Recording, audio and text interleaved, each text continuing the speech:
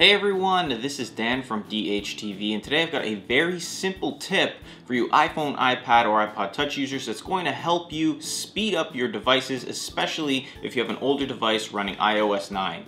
Let's get started.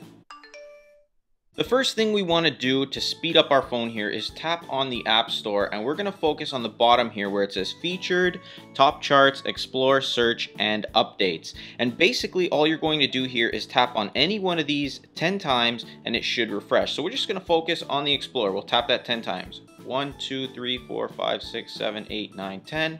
You see the screen went white, kind of refreshed itself, and that's going to clear up the cache, help speed up the device, especially if you have an older device with iOS 9. This should help a lot. And also, if you have updated apps that just haven't updated correctly or they're still stuck in the update mode, this should also jumpstart those applications. And also, if you have applications that are stuck installing, it may help with that as well. So use this tip. Once again, just tap any of these 10 times. We'll try the search this time. 1, 2, 3, 4, 5, 6, 7, 8, 9, 10. You see it's refreshed itself, cleared the cache, and it should help speed up your device. So if you have any questions, feel free to leave them in the comment box down below. Don't forget to subscribe to the channel and follow me on social media, and I'll see you guys in the next video.